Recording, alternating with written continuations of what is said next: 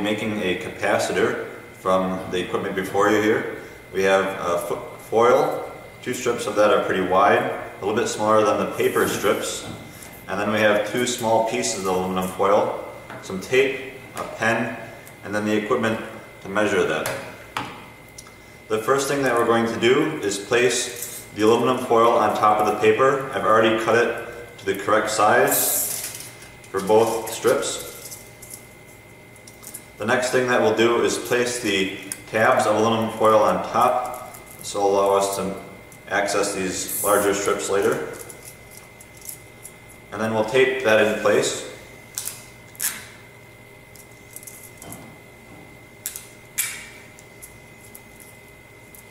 And then we'll take these 2 strips and place them on top of each other.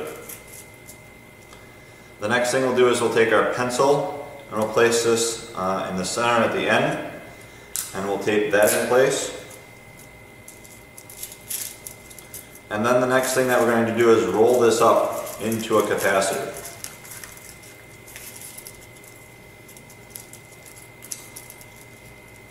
It's very important to get this tight, have good contact here, and then keep it straight. Once you've rolled up your capacitor, you can twist, you can get to the pencil here, and then twist your pencil in the direction so that it tightens the capacitor and you have better contact. Then once you have a nice good capacitor, tape it together, and now you have a capacitor. So you have 2 leads here to either end of the different strips, and we're going to take our capacitance meter, go up to LCR, plug in our leads.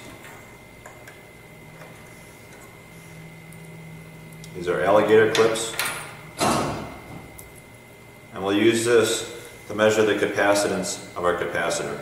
It's selected right now to 20 nanofarads, which is a good range to look for it. We can also look at the resistance of our capacitor by hooking up a ohm meter to these 2 leads.